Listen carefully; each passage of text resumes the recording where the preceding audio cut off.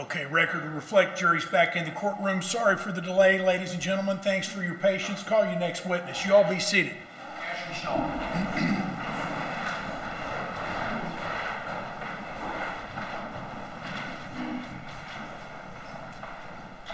Hi, come on through there. Raise your right hand. You solemnly swear the testimony you will now give will be the truth, the whole truth, and nothing but the truth, so help you God. Be seated.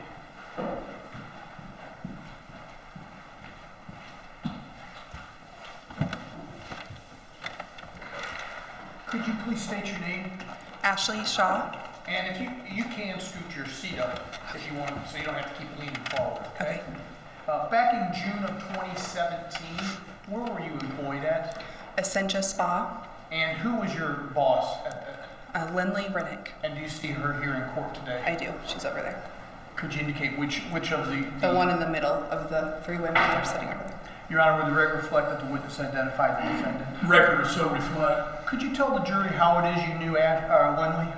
She was my boss. Well, how did you guys know? We worked together prior at another spa. And when did the spa you were working at employed by her, that was the name of that spa? Essentia Spa. And where was that located at? Columbia, Missouri. And when did that business open? I believe May of 2016. And what were your jobs at that spa? I was a spa manager and front desk receptionist. You weren't one of the clinicians, I guess. Right. I helped with business operations. The books, if you will. Yes. Okay. And prior to that date, how long had you known Lynlee? A couple of years, I think. And I'm going to ask you a name, Rachel Hunt. Did you know that individual? Not before I started working there, no. Not before you starting at Essentia Spa. I met her at Essentia Spa. Okay. But you did know her?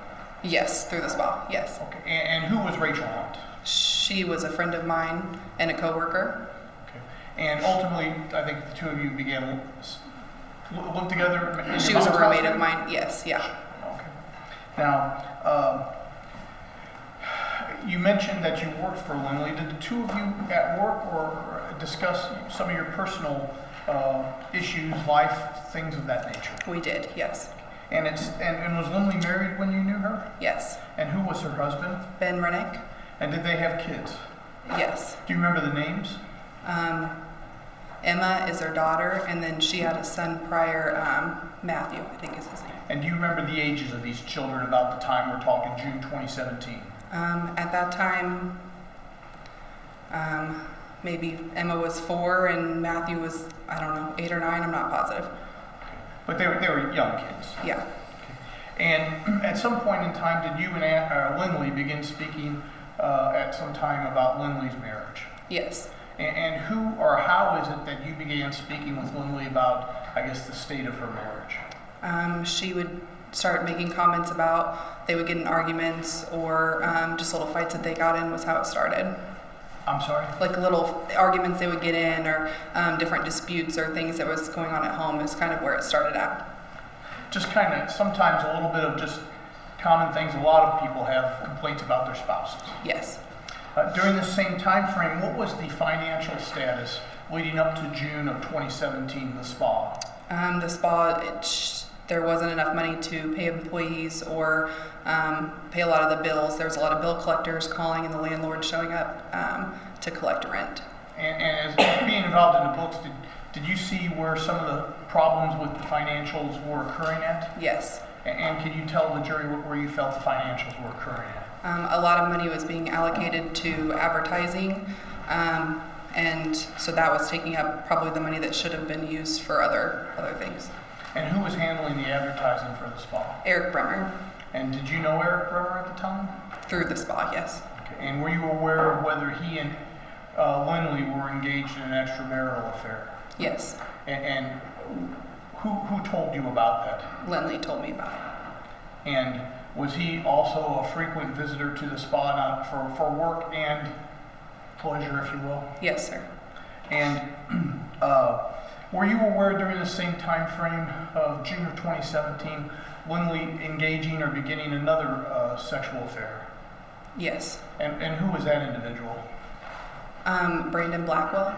And do you know when her affair with Brandon began in relationship to Ben's murder. Very shortly beforehand. And then it continued on afterwards? Yes. And when you say very shortly, are we talking days or weeks? I would think weeks, I think. I'm sorry? Weeks, I believe. Yeah. Okay. And or maybe a week. I'm not sure. I'm sorry. now we were talking about some of the problems with the business and the marriage. With respect to the marriage, did those common, I think I described them as common, ordinary things sometimes spouses complain about. Did the nature of those complaints that Lynlee addressed to you or talked to you about, did they change? Yes. And could you tell the jury in what manner they changed and how they changed? She came to the spa one morning and said that she had woke up in the middle of the night and he was on top of her, inside of her, raping her while she was asleep. And do you remember the date that Ben was murdered? Yes. Okay, and that was June 8th of 2017. Yes. Do you remember the day of the week that was? I don't. No, I'm sorry. Do you remember the day that Lynlee reported this raping occurring? What day that occurred? I don't remember the exact day. Well, it's in relationship to the day he died and was murdered. How far prior to that was it that Lynlee reported that she woke up and he was on top of her raping her? I believe it was a month or maybe a little bit longer than that. So we're talking about a month prior to June 8th. Yes. Okay. It's June 8th, yes. I'm sorry, I keep wanting to flip my 8 and 17. So about a month, maybe a little bit longer prior to that is where this occurred. Yeah, I don't know exactly the time, I'm sorry. When she told you this, what was your reaction? I was shocked and felt sorry for her, kind of hurt for her, I guess. How was her demeanor when she described this to you? She was very upset. And where did this conversation happen at? At the spa. Where at in the spa? I believe it was either outside or it was in the back room, I'm not sure. We talked about it a couple of times after that, so I'm not sure where the initial time was that she told me. Was anybody else present for the initial time? No. And you said there were a couple other times she talked about this. Yes. Did she talk about additional allegations of sexual abuse, or was it just talking different times about the same event? I believe it was just talking about the event multiple times. Were any people present during these other conversations besides the two of you? I think that Rachel Hunt might have been present for one, but I'm not 100% positive. You're not positive? Yeah. At some point in time, though, you shared this information yourself with Rachel, Yes. did you not? Yes. And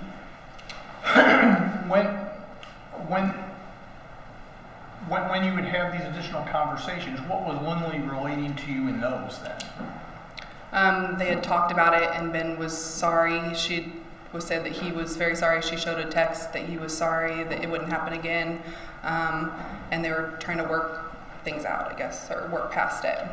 So, is it fair to say you were told about this horrible event from Lynlee Yes. that apparently occurred, or she says occurred, correct? Yes. And talk more about it, but she was relaying that she and Ben were working through whatever this problem was. Yes. At some point, though, in time, did she just discuss with you divorcing Ben in relationship to this event? Yes. And what did she tell you about that? She said that he had resources to take her kids away, and she didn't have the resources to divorce him, and she was afraid to lose her children. And when she's talking about resources, did she say specifically what, besides the children, those aren't resources, but what? That he had money in an established business that would help him, I guess, with an attorney to take her kids. I'm not. And so she discussed divorce, but she had told you that wasn't an option for her. Right. As a result of those conversations, did she present to you or talk to you about a different manner of handling or resolving her marital issues? Yes. What was that she discussed with you? She said that she didn't really think of any other option, and that she asked if I could help her with murdering him. And where were you two at when this occurred? At the spa. Was there anyone else involved in the conversation? Not initially, no. And there might be other people at the spa working and things, but these are conversations the two of you are having in private or alone. Yes. Okay. And again, do you remember the date that this first time she told you divorce is not the option? I think I need to murder my husband. It would have been shortly after she told me about him raping her, so a month or less than 2 months, but more than a month probably, kind of in that time frame. Okay. And you could be off by a week or two each way? Yeah. Okay. And when she initially said, and again, these conversations, are these conversations that you're initiating with her, or she's initiating them with you? She's initiating them with me. And this idea of murder, is this something she initiated, or is this something you said, hey, what about this? No, she initiated it. This was not your suggestion? No, sir. This was not done in your direction? No. And you did ultimately participate in attempting to kill Ben Renick yourself, did you not? I did. At whose direction were you helping, or who were you helping do that? Lynlee Renick. And I want to talk about that now, okay? Okay. Tell us how you began. She said you've had this conversation about murdering him. How does that conversation wind up with you two actually attempting to kill Ben Renick? She had gone over a couple different, possibilities, and it didn't really seem like any of those were likely. So she kind of suggested or brought it up that maybe she should poison him. And so, what were some of these other possibilities or scenarios that she went over with you, if you recall? She asked if I knew anyone that could get her a gun. I think that's pretty much all. Trying to figure out if she knew someone that had a gun. So she asked you about if you knew anyone that had a gun? Yes. And what did you tell her about it? No. And after she learned that you didn't know anybody that had access to a gun, what was the next subject or idea that Lynlee came up with? The poisoning. Okay. And when you say poisoning, tell us about how you guys arrived at a plan and actually took action to poison Ben. I provided her with some pills, and she blended them up in a blender and put them in a protein shake for him to drink at night. Now, that's what you ultimately did. But how did you get to that point where you're providing her with pills? What did you do? I asked my husband if I could get some pills, and he knew that he asked who they were for, and I told him, and I just said that she liked taking pills and that she had taken them in the past and she wanted them. Well, and actually, maybe I'm doing a poor job of this, I guess. Well, getting back though, before you get to your asking your husband, the two of you are discussing poisoning your husband, or poisoning to her husband. Her husband, yes. Yeah, and do you yourself do any looking into research, sort of? Oh, yes, yeah. Tell the jury, after she talks about poisoning Ben, that being the option, because you don't know anybody with a gun, when she asks you, what you do? I look up on the internet, what type of pills or how many it would take to kill somebody. And when you say look up on, like a Google search or something? Yes. And is Lynlee involved in this Google search, or is this something you're doing? She was there. I think we were both Googling. I'm not 100% positive. And, is it fair to say, whatever you were Googling, you were telling her about? Yes. And if she was involved, she was telling you also? Right. It was a mutual cause. And in that searching, were you also looking for a specific type of pill that should be used? Or? I think just a general, what type of pill would be the best, I think is what it was. I can't remember exactly. I'm sorry.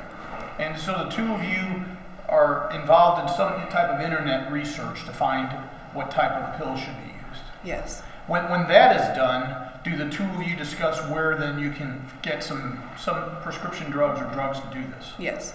And tell us about how that conversation happens.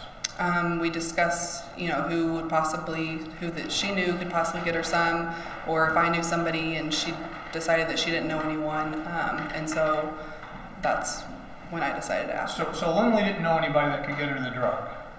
Not that she knew of conveniently, I guess, yeah. But you told her you did? Yes. Okay, and so now you're kind of taking an affirmative action to say, hey, I know somebody where I can get these drugs. Yes. Okay, so I need to tell the jury, why would you help your boss try to kill her husband? I think I felt sorry for her. It was a surreal situation, so it's kind of hard to explain what I was feeling at the time, but it didn't really seem, when I talk about it now, it obviously seems it was real, and at that time it didn't seem that way. Did you believe her about this rape allegation? I did, yes. Did she make any other allegations about Ben physically, mentally abusing her in any ways? Yes. What else did she tell you about Ben? She said that he was very mentally abusive. They would get in arguments a lot, and he would just really kind of dominate the situation and make her feel terrible or bad about different things.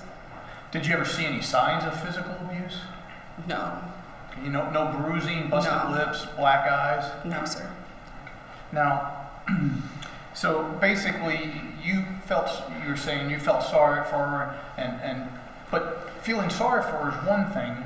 Why would you actually actively participate trying to murder somebody? Why would you do that? I don't know. Do you regret doing that? Absolutely. Have you made any bigger mistakes in your life? This was the biggest mistake I've ever made. Now, ma'am, we were talking about, you said, I know where I can get some of these pills. Yes. Tell the jury where it was you decided you could get these pills. I asked my husband if he knew anyone that could get them for me. I'm sorry, your husband? My husband now, at the time he was not my husband. And while he was ultimately the one to provide you the pills, did he know what the ultimate purpose of these pills was for? No, sir. You didn't tell him you're helping your coworker or your boss murder her husband? No. What pills did he provide They were Percocet. you? Were these pills he had for a prescription? Not his, but someone that he knew, yeah. And what did you tell him about needing these pills? That she asked for them. She liked taking pills. She had taken other pills in the past and just wanted them for her own enjoyment, I guess, yeah. So his role in this is kind of thinking, well, maybe I'm kind of sliding some illegal drugs and somebody wants some drugs. Yeah, he was providing them to me pretty much, and then I was giving them to her, yeah. But that's where his conduit is, Yeah. so to speak. And how many pills did he give you?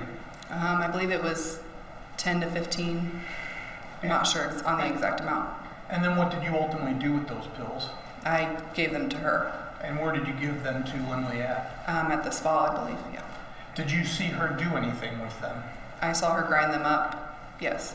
Okay. And when you say grind them up, what was she using to grind them up? A magic bullet. And did you two discuss how these pills in ground up form would be given to Ben to ingest, hoping to kill him? In a form of a protein shake. And why a protein shake? I believe it was something that they frequently drank. Different clients would bring protein shakes into the spa, and it was something that they tried on a regular basis. So she thought it would be easy for him to do. Were you aware Ben sometimes worked out and did things like that? Yes. Okay, and this would be part of that regime, so to speak? Yes. Do you remember in relationship to the date Ben was actually murdered when the grinding up of the pills occurred? I think it was 7 to 10 days or so. So maybe a week and a half prior. Yeah. That's your recollection. Yes. And again, you could be off a few days. Yes, sir. How is it that you knew, hey, today's the day she's ground up the pills, today's the day she's going to actually try to get Ben to drink this protein shake and kill him? It was right around that same time. Well, I mean, did she say, hey, I'm going to take tonight, I'm going to try? Yes, yeah. What did she tell you about what she was going to do that night at home with the ground up pills? She said she was going to put it in a protein drink, and that she was going to drink her own that didn't have any pills in it, and then give Ben the one that had the pills in it for him to drink. And to your knowledge, did she leave with that either the protein drink made up or the ground up pills that night? Yes. Did you two communicate that night? Did you answer the question? You gotta give an audible. Oh, yes. All right, now I ask you a question. Did the two of you that night communicate either through text messaging or phone calls or any type of social media that night? I don't believe so, no. The next day, you did communicate? Yes. Okay. When is it that you were contacted by her the next day? That morning, early morning. Okay. And that night, what were you thinking and doing yourself? I thought that she was giving the pills to him, and I was laid awake pretty much all night. You said the next morning she contacted you. About what time? It was early. I'm not sure on the exact time, but it's maybe 5, 6 a.m. early. Is that earlier than normal? Then the two of you might come into contact with each other? Yes. And how is it that she contacted you? I believe she texted me first and then she called me. Okay, when she texted you, remember what the nature of the text was? It said it didn't work. And then you said there was an actual phone call. Yes. Tell us about that phone call. She called me and said that he was very sick all night, threw up, but he was still alive. Did she indicate to you whether she also drank the same concoction? No, she drank the other one. When you say the other, The one without the pills in it. So she had one, a drugged up concoction and one without. Yes. Did she indicate to you how she acted at home, drinking the normal drink? She pretended to be sick. So she acted like she and Ben both, when she was at home, that they were both sick. Yes. Did she describe how he was in terms of sick, what was wrong with him, or how he acted?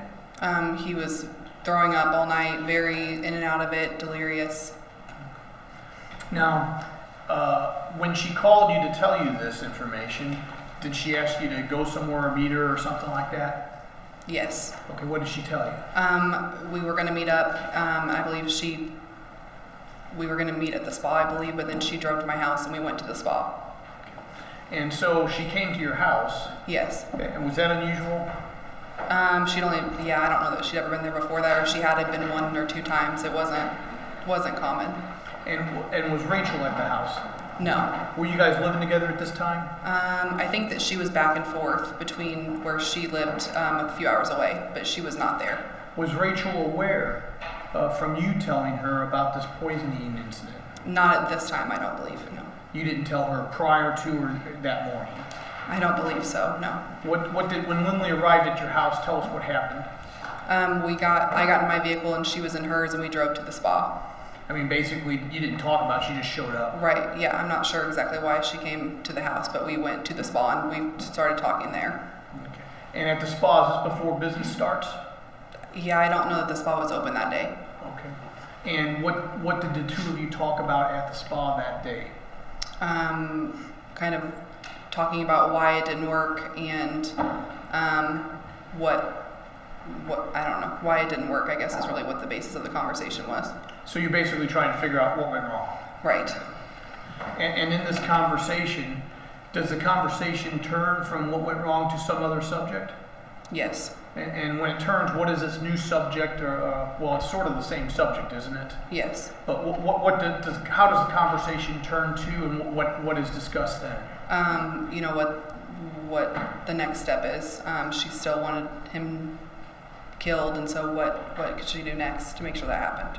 So basically, you guys discuss, hey, the poisoning didn't work, and she's wanting to know and talk to you about how can I kill my husband still. Yes. She's not put it out of her mind, hey, that didn't work, I think I'm going to divorce him or I'm going to live with this life or whatever. She's still wanting to kill. Yes. What conversation does she have with you at this time about the next method or manner or plan to kill Ben Renick? She brought up her ex-boyfriend. And who is this ex-boyfriend? Michael Humphrey. And do you, prior to this date, had you ever heard that name before? Possibly just talking about ex-boyfriends, not very often or at all. Okay. You don't recall the name being significant? Not specifically, no. And so you may not have ever heard about, but if you did, it was just the two of you guys. I don't mean to sound like a male chauvinist pig-haired girl talking about ex-boyfriends kind of thing. Right. And so it would have been nothing significant that you would have known about him other than that. Right. What does she tell you about Michael Humphrey being her ex-boyfriend and why he might be somebody she should seek out to murder her husband, Ben? She said that he had a prior record of being in trouble, and so she thought maybe he would know someone or hung out with people that had records of being in trouble or, you know, a history, so she thought maybe he would help her. Did she tell you what kind of trouble he had been in prior? I don't know.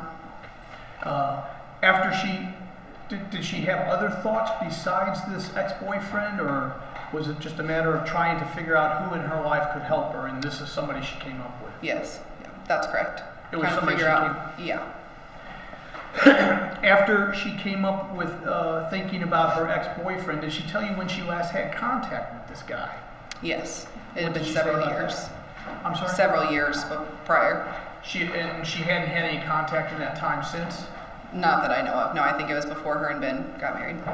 What did she tell you you guys should now do to try to get Michael Humphrey involved in killing Ben Renick for Lynlee? We had to find him first.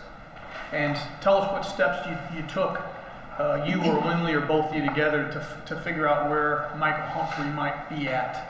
We searched him on the internet, and then we found an address that was listed. And where was that address listed, or where was that at? In Holt Summit, Missouri. And where's Holt Summit in relationship to where we're at right now, Columbia, where the spa is at? In the middle, or close to Jeff City. So it's 25, 30 minutes south of here. Yes. Basically, Jeff City south of the Missouri River, Holt Summit is a small town just north of the river. Yes. And that day, the day after you helped poison her husband with these pills, is the day you began seeking out Michael Humphrey. Yes, it is. After finding an address for him in Holt Summit, what did the two of you actually do? We drove to the address. And did you have any luck locating Michael Humphrey at the address? Not at that time. Where did you go next? We went to Best Buy because that's where he worked when she had spoken with him last. Did she describe to you what he did for Best Buy? Yes, he installed audio equipment. He installed audio equipment? Yeah, worked on audio equipment. And did you guys go to Best Buy? Yes. And what did you learn there? That he hadn't worked there in quite a while. And I didn't ask you, where's Best Buy at? In Jeff City. So basically, you go to Holt Summit, he's not at the address you have. You cross the river to Jeff City, go to the store, he's not there anymore. He doesn't work there anymore. They don't know where he's at. Right. Where did you guys go next? Back to his house. Back to his house? To Michael's house, yes. Or to the address, yeah. Yeah, in Holt Summit? Yes. And this time, on this occasion, when you went back there this time, did you have any luck finding Michael Humphrey? Yes. And where was he at when you got back to this address? He was in his car, or sitting outside of it with the door open by his car. So he's sitting outside the residence in the car with the door open? Yes. And was this did you learn this was his car? Yes. And do you remember what kind of car it was? I don't. It was an older sports car, dark colored. But we're talking a small car, not a big Lincoln Continental or right. Truck or SUV. It's a smaller car. Yeah. And tell us what then transpires when you and Lynlee get there and find Michael Humphrey outside the house. She got out of the car and went over and talked to him for a few minutes. And where were you at? Inside my car. Could you hear what they were talking about? No. Okay, so she gets over there, and could you see were you able to see his reaction to seeing Lynlee? He was a little confused. Kind of when we drove up, I could see that he recognized her, but he was confused on why she was there. Or I assume confused on why she was there. He had a confused look for whatever reason. Right, yes. But to your knowledge, they hadn't met or seen or talked in several years. Not to my knowledge, no. So that might be one reason to explain why he was confused. Yes. After they talked a little bit where you couldn't hear them, what happened next with the three of you? We went inside his house. And you say we, all three of you? The three of us, yes. Okay. Was anybody else inside there when you got in there? Not that I know of. Tell the jury what occurred inside the house. She explained to him that she had tried to poison him and it didn't work. And so she asked him, why he thought it didn't work. And before this, they kind of just talked and caught up a little bit about life. And then that's when she intersected into why she was there. Yeah, I mean, you didn't just go in there and say, hey, I tried to kill my poison. I poisoned my husband. I need help. She had some small talk. They had, yeah. So they're like catching up. Hey, how you been? That kind of thing. Yes, yeah. Okay. Did she tell him about the spa? Running a spa? Yes, he already knew. Okay. Yeah. And then at some point there, after the small talk sort of ends, the conversation turns to what had just happened the night before. Yes. And again, can you tell the jury, as best you can recall, specifically what Lynlee Renick said to Michael Humphrey in your presence? She told him it didn't work and she wanted to know why, so they discussed that, and then she asked him if he could help her. He asked why she wanted to kill her husband, and so she explained that he was raping her in the night and that they were having a lot of troubles, and then that's when she asked him if he could help her. I'm sorry? That's when she asked him if he could help her. And what exactly did she ask? Did she ask him to do something, or did she just say, "Can I help? Can you help me?" If he knew anyone that could help her, or if he knew someone that could kill Ben, or knew of a way that she could do it. And what was his reaction to that? He was shocked by the whole situation, I think, and then he said that he would think about it. And after, did Lynlee during that time frame ever promise him anything? No, not that I know of. I mean, say, hey, if you do this for me, I'll give you this or that, or did you? No, not that I heard. Mm-mm. Okay. And while this conversation is going on, are you engaged in the conversation or actively participating, or are you just sitting there? I'm kind of just sitting there, maybe engaged a couple of times, but pretty much just kind of sitting there listening. I mean, this is Lynlee's ball to play with, so to speak. Right, and she knew him, and I. She's the one driving the train. Yeah. Objection, Your Honor, leading. Don't lead your witness. I'll withdraw, Judge. Withdraw. Who's in charge of this operation? Lynlee. Okay. And so how long do you guys think you were down there that entire day before you left? Were we at his house or just the whole day? No, the conversation. Oh, I don't know, less than an hour, I think. And the two of you do leave? Yes, we do. Where did the two of you go to? To the spa, and then each of us went home. Okay. And so you go back to the spa. Do you remember anything about the conversation afterwards with Lynlee? Yeah, she just talked about how she hoped that he knew someone that could help her, that he would be able to help her, and that she hoped that this would work out, this plan would work out. When, again, you think this was, if the poisoning attempt to murder was 7 to 10 days before, and this is the next day after that, Yes. 7 to 10 days before Ben was actually murdered. Okay, so we're 7 to 10 days before. When is the next time that you're engaged in this conspiracy to kill Ben Renick? What happens next to involve you? Michael came to the spa, I believe, was the next one. Okay, and again, in relationship to the day meeting him at the trailer, when was that? Were we talking a day, 2 days, 3 days, a week, as best you recall? I'm not sure, a day or two. It wasn't very long after that. So within a couple days is fair? Yes. Okay. He comes to the spa, right? Yes. How is it that you knew he was coming, or did you know he was coming to the spa? Yes, she told me that he was coming. Okay. And when did she tell you that? I believe it was that morning. I can't remember exactly. Did she tell you why he was coming to the spa that day? Yes, they were going to discuss further plans about what she asked him to do. And did you see him actually come, or is this just she told you this? No, he came. And when he got there, did you see what he was driving that day? I don't know that I saw his car that day. And when he got there, can you describe where he went in the spa? Yeah, I took him to the back where we take clients, because he was coming to get a massage, is what she put him on the books, like he was getting a massage. So I took him to the back, like we always did clients. And so when he came in, you greeted him like a client? Yes, sir. A client, I assume that you at least sort of knew, not a brand new client, because you've met him already. Yeah. Okay. So he goes in back, and she and Michael are in this room, then, a private room where massage and spa activity is conducted. Yes. Are you present in that room? No. So you don't know what physically happens or is talked about between the two of them? Not personally, no. Well, I didn't witness it. You were later told, correct? Yes. I'm sorry. But you weren't in there to hear it yourself? Correct. Objection, Your Honor, leading. Well, okay. Sustained. Don't lead your witness. Were you present during that conversation? No. How long was Michael Humphrey back there, if you recall? The time slot was for an hour, 50-minute massage, so it was about 50 minutes to an hour. Did you see him leave? Yes, I did.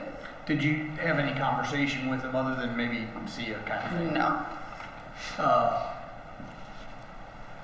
Did you and Lynlee then discuss anything about this conspiracy after Michael Humphrey left the spa? Yes. When did you discuss it? I believe it was right after, the same day. And where did this happen at? At the spa. Okay. Okay, and I mean, was anybody else involved in the conversation? I can't remember at that point, I'm not sure. Okay. And during any of these conversations, who might have been if they were involved? Rachel Hunt. I can't remember when she became a part of the conversation. And let's be clear here, you were actively, you acknowledge now, you were actively engaged in this conspiracy. Your Honor, this is a leading question. I'll lead your witness to stand. Were you actively engaged in the conspiracy to kill a man? Yes. Was Rachel, to the extent you knew of her involvement? No. Now, what did Lynlee tell you after Michael left about what they discussed in that room for about 50 minutes? She said that he had a family member that had ties to a group of people that would possibly kill Ben. And did she give this group of people a name? She called them the Mexican Mafia, is what she called them. Okay, and this is what Lynlee is telling you happened, but you don't know if it, do you know whether this is actually what occurred or not?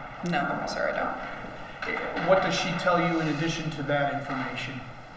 That she would have to have money to pay them. And did she discuss with you the amount of money?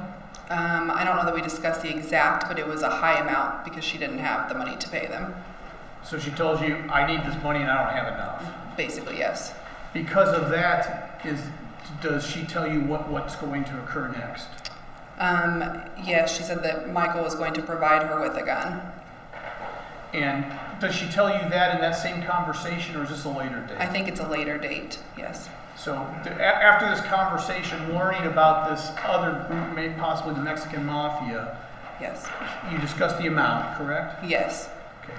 And later on, then she just tells you, I don't think I can do that, but Michael's going to provide me a gun. Yeah, she had went to his house in between that time, I believe, and that's where they discussed the details behind him providing her a gun. Now you said, well, we hadn't got there, but that was going to be my next. You never returned to Michael Humphrey's residence. Correct. Okay. Are you aware of whether Lynlee ever went down there and spoke to him? According to her, she did. Okay. And again, this is what you didn't see it happen, but this is what she told you. Right. And after she had visited Michael Humphrey's house a second time, or what did she tell you about that conversation? That's when he said that he would provide her with a gun. And this second visit to Michael Humphrey's home, this would have been after the massage, correct? Yes. Yeah. When after? Are we talking a day or two? Or? Yes, very shortly after. Because we're talking about 7 to 10 day time period to begin with, correct? I think it would have been the next day. It would have been right around that same. He would have came to the spa, and then I think it was the next day. And so she tells you she went down there. He's going to provide her a gun. Objection, Your Honor. If Mr. Zoller wants to testify, he should have to take the Yeah, I know, but I don't know about that. Overruled on that one. Ask your question, counsel. I think I was asking you, ma'am, that she tells you he's going to provide her a gun. What does she tell you, if anything, about having been actually provided a gun? Does she discuss that with you? No. Oh, I'm confused on the question. I'm sorry. Well, maybe I misunderstood you. You said after she went down to speak to Michael at his house a second time without you, she reported to you that Michael was going to give her a gun to use. Yes, correct. Okay. Did she ever tell you, was there ever a conversation where she told you, hey, Michael just gave me the gun? No.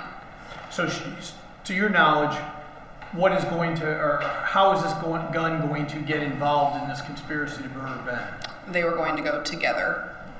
Well, and tell the jury how that, well, again, you discussed with Lynlee, did you not, this plan? Yes. You never discussed it with Michael again, did you? No, sir. What plan did Lynlee report to you having come up with Michael to kill her husband?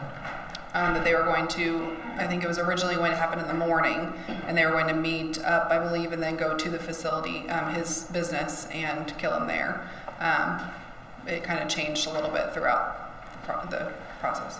When did she tell you this plan in relationship to the time she went down to Michael and Michael told her Michael's going to get her a gun? Very shortly after, the next day. And when does she tell you when they're actually going to go out and do it? It was supposed to be, I think, the next day or right after that, yes. But did it get delayed? Yes. Why did it get delayed? Michael had car troubles. And so finally a day is actually decided upon and it actually occurs, correct? Correct. And that's June 8th, 2017. Yes. Okay. And again, this is a conversation you had with Lynlee, but tell the jury on June 8th, 2017, what is going to occur so that she can successfully kill her husband, Ben. Michael was going to come to the spa and they were going to go together to her house, his business, to kill him at home or at work. So there, and where is his work, Ben's work? It's right, from what I understood, it was right by their house, same area. Had you prior to this been to the house? No, I've never been there. Okay, but you know the general area, from what you understand where it's at? Yes, the And town. what town is it in? Close to Montgomery City, Missouri. And where is that time-wise, driving-wise, to your knowledge, from Columbia? Over an hour, I don't know the exact, maybe an hour and 15 or 20. Around an hour drive there, or an hour drive back. Yes. And so is there a time that this is supposed to happen?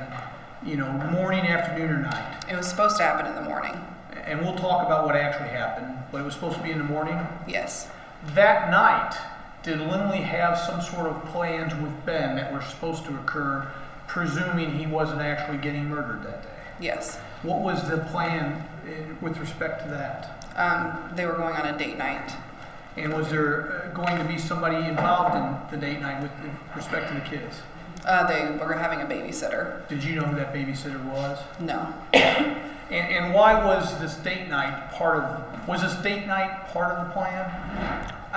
Yes, it was, yeah. And how was it part of the plan according to Lynlee?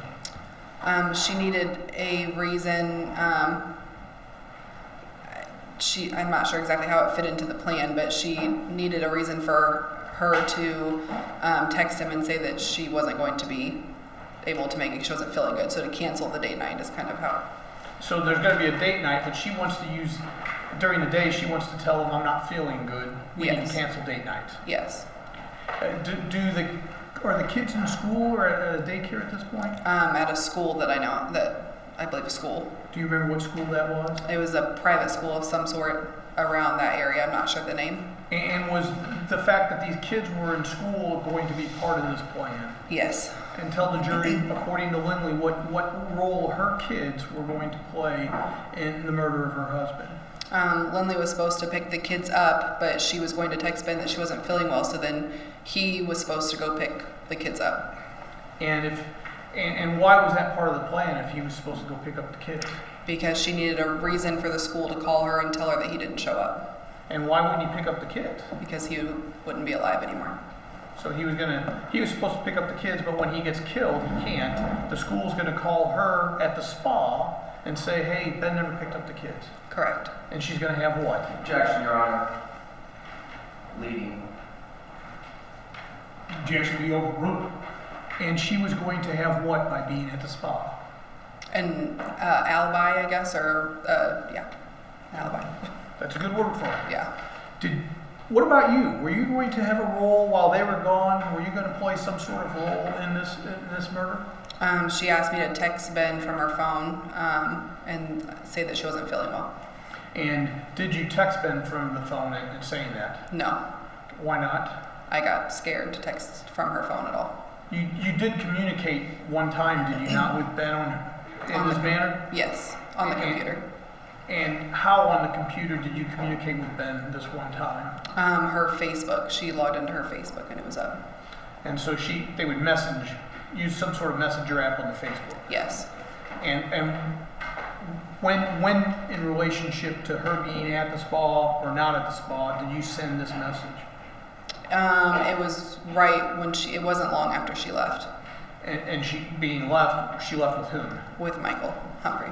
And what did you use her Facebook account to message to Ben's account? Just said, I'm not feeling well, I'm going to lay down, I think is what it said. Can you pick the kids up from school? And that was, when we see that in some records, that would have been you actually doing that as a participant in this conspiracy. Yes. What about you and Rachel? While they were committing this crime, Lynlee and Michael, were you, use the term alibi, were you worried about having an alibi? Yes. Can you tell the jury what you and Rachel did, or were planning to do that day to establish an alibi for yourselves? We went to the bank and to the gas station that was, or the convenience store that was down the street from where we worked. And why go into the bank or the convenience store? Why would that be an alibi for the two of you? We wanted to make sure that we were on camera in Columbia. These places might have a camera. We figured that a bank would have a camera, definitely. Yeah. Now, let's talk about that. That was sort of the plan, correct? Yes. Let's talk about the day. That morning at the spa, what happens at the spa? Michael has car trouble, and so he doesn't come at the beginning like he originally thought he was going to. And how do you know Michael's having car trouble? Lynlee told us. Okay. And are you aware of how she knows Michael's having car trouble? They were communicating through calls or texts. I'm not sure which, but over the phone. And so things are getting delayed. Yes. And what is your emotional state that day? Nervous, uneasy. Were you noticeably nervous? You think? Yes. And what about Rachel? Did you notice anything about her? I believe she was nervous too. Yeah, I feel like the energy was really nervous. And do you finally find out in some manner that Michael is actually on his way? Yes. And what time of day is that, do you believe, that you finally find out he's on his way? Not that he's there, but he may be on his way. It's in the afternoon. So instead of getting this done in the morning, it's now in the afternoon. Yes. And do you actually see Michael arrive at the spa? Yes. Well, no, I see his car, or the car that I had seen previous. Where are you at when you see the car? At the front of the spa, inside. Okay, so his car arrives, but he doesn't come into the spa. Right. And are you able to actually see him in the car, or is it just what you believe to be his car? It's just what I believe to be his car. Is there any interaction then between you, Rachel, and Lynlee at this point in time? She grabs a little bag and then says she'll be back. And when you say she grabs a little bag, can you describe what this little bag is? It was a little, like a clutch bag. I think it was like an Ipsy bag that was small that you could carry like makeup in, or, like it was about this big. So, I mean, you're holding your hands up. Would that be about Yes, sir. 4 inches by 6? Yes. What about width of this clutch bag? It was very thin, just a little zipper. Kind of just to carry like a couple little things. Do you notice anything about Lynlee's appearance or how she's dressed? Yes. And tell the jury about that. She had on a hoodie and leggings and tennis shoes. And was that any way unusual? Well, it was summer, but she wore leggings a lot. I don't know, unusual, but it was hot. Did she wear a lot of hoodies during the summer? No. And with respect to the hoodie, I mean, when I say hoodie, I think of a sweatshirt that's got like a little head thing you can cover your head up. Correct. Does she have it up where her appearance would be partly obscured? Yes, she put the hood up as she was walking out the door. And do you recall about what time of day it was that she left the spa? It was afternoon, 2 to 3, somewhere around that time frame. I'm not sure on the exact time. And after she leaves, what do you and Ray? Does she leave anything behind? Her phone. And her phone, did she tell you there was going to be a reason she was going to leave that phone behind? She wanted us to text on her phone to Ben. And had she ever had you text on her phone prior to this? Not that I remember, no. Had she ever left her phone behind for a significant period of time? She would leave it up at the front when she was in massages, but it was always locked. Or I believe it was locked. I don't know. I didn't look at it. So they leave around 2 to 3. You said somewhere in that window. Yes. You weren't watching the clock. No. Okay. And you said earlier you think it's about an hour, 15 minutes to Montgomery County. Yes. Okay. When approximately, if they left between 2 and 3, when approximately do you think or recall them? Well, did they come back? They did. Okay. And how long were they gone, if you recall? I believe they got back a little before 5 or around 5 o'clock. Okay. So they leave sometime between 2 and 3 and get back sometime around 5 o'clock is your recollection. Yes. So that would be a 2 to 3 hour window possibly. Yes. While they're gone, what do you and Rachel do? We go to the bank and then we go to the convenience store. Just like you talked about earlier? Yes. Yeah. And do you do anything else yourself?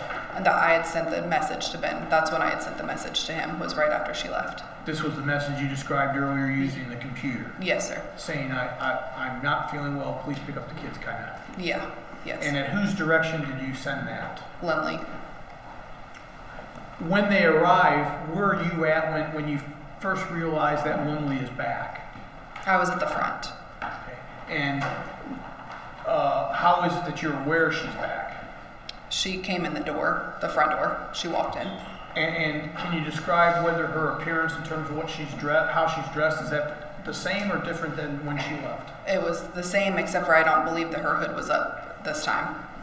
And do you recall whether she's carrying anything when she comes in? No, I don't remember. I don't think so. And when she comes in, can you describe what her demeanor is like? She was really in a rush. She runs in the spa, or not runs, she walks quickly through the spa and says, follow me to the back, and she walks to the back of the spa. So she comes in walking quickly Yes. and heads to the back of the spa. Yes. What is in that back area of the spa? There's a shower. It's called a Vichy shower. And I forgot to ask you this, I think. Who else besides you and Rachel were present that day at the spa? There was another worker there as well earlier in the day. I don't know what time she left. Okay. And what about clients? There was a couple clients there for the other coworker, and then Lynlee was supposed to have clients, but she canceled their appointments. So when this other the clients of this other worker were done in the morning, they left. Yeah, and she that left. worker left. Yes, Okay. And then any clients of Lynlee's had been canceled. correct. So Lynlee goes back there and she tells you to do what? To give her a shower. Okay. Where is Rachel at? She's in the back break room. Okay. Well, was she in the back break room when Lynlee got in there? I don't know. I don't think so. I think she walked back right when she saw her start to walk in. Do you recall Lynlee giving her some direction? I don't know. Do you recall anybody telling her to go in the break room? Yeah, she went back there so that way Michael wouldn't see her if he was in the building. Yes. Well, and that's what I'm asking is, who said that? Go back there so Michael doesn't see you. I believe it was Lynlee. Well, did you say it? No. Okay. So if it's just you and Lynlee and Rachel, Yeah. it would have been Lynlee saying to Rachel, go in that room so Michael doesn't see you. Yeah. And you two go back in the shower area. What's the shower area? It's called a wet room, is what it is. The wet It's room? like I apologize. it's like a tile room that you give scrubs. Lay down shower. It's a lay down shower. And when you get back there with Lynlee, what does she tell you or ask you to do? To scrub her off and shower her. Does she tell us what happens? I mean, what you see her do? She took off her clothes and she got on the Vichy shower and she asked me to scrub her body and her hands really well, and she washed her whole body. And where were her clothes at when this process started? They were in the room where we were. Okay. She put them in a pile there was a little counter in there. Now, as you're doing this, does somebody come back into that area? Yes. Who? Michael Humphrey. And when he comes back there, can you tell us what conversation occurs between Michael, Lynlee, and you if you're involved? Yes, he walks in and he says, does she know? Or did you tell her? And Lynlee said, no, she doesn't know. And then he quickly left right after that. And when he's asking, does she know, who is he referring to? To me. And so he asks Lynlee if you know, and she says she doesn't. Right, correct. And then he leaves. Yes. What is his attitude or demeanor like? He was very nervous, ready to get out of there, kind of. I mean, I don't know him very well, but it seemed out of the ordinary, very rushed. And he, in fact, leaves. To my knowledge, he left. Yeah, he wasn't in the spa when I got out of there. So. Now, let me ask you this. During this entire time frame we've been talking about, did you ever see either one of them with a weapon? No, sir. As you're cleaning Lynlee, so to speak, do you ask her about what happened out at the house? Yes. Do you ask, or does she just tell She you? says, do you want to know?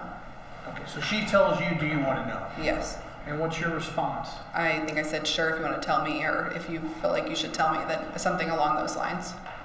And does she then decide to tell you? Yes. What does she tell you on this date while you're helping clean her up? She said that they went to the facility where he worked and or where he owned, and he was bringing a trash bag outside of the facility when they got there, and so they got out of the car. And Let me stop you there. Who was bringing the trash bag? Sorry, Ben was bringing a trash bag out of the snake facility, and so they got out of the car, and he looked very confused as to why his wife was there, I guess, with somebody else, and she said she would take the bag to the trash, and she had a friend that wanted to look at snakes, and so Ben took Michael inside of the facility, and that's where, at that time, she told me that Michael killed him inside of the facility. Did she tell you on this occasion any steps that were taken to cover up what had occurred inside there? She said that they picked up the cases of the bullets. They picked up something to do with the bullets? Yes. And did she say who picked them up? I believe they both picked them up, yeah. What did she tell you happened afterwards? She said that they didn't get all of them picked up, and there were some in the facility, and so they were trying to find them, and then they left and came back to the spa. And again, I think you said they got back sometime right around 5. Yes. Did she also at that point in time tell you about something involving gas? Yes. What did she tell you about the gas situation, if you will? She said on the way to her house, the snake facility, on the way to where she lived, that he didn't have gas in his car, so they had to stop, and she used her debit card to pay for his gas. And when she was describing that to you, what was her attitude about that? She was irritated that he wouldn't have gas in his car because now there was a record of her card being used out on the edge of Columbia, outside of Columbia. No. Did she tell you on this date, did she tell you any more about how Ben was murdered? No. Did you ever have another conversation with her where that story that she told you about how Ben was murdered changed?